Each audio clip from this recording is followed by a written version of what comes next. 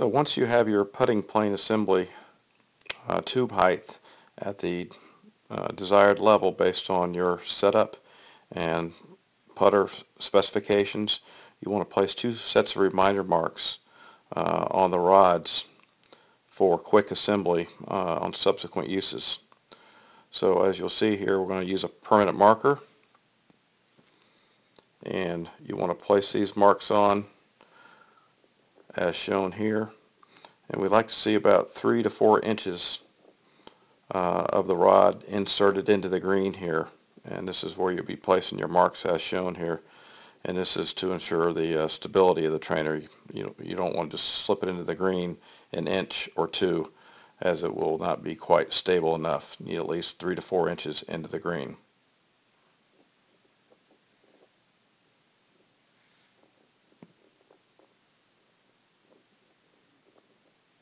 And there you are, and that's the quick way to go about using your putting plane assembly each time.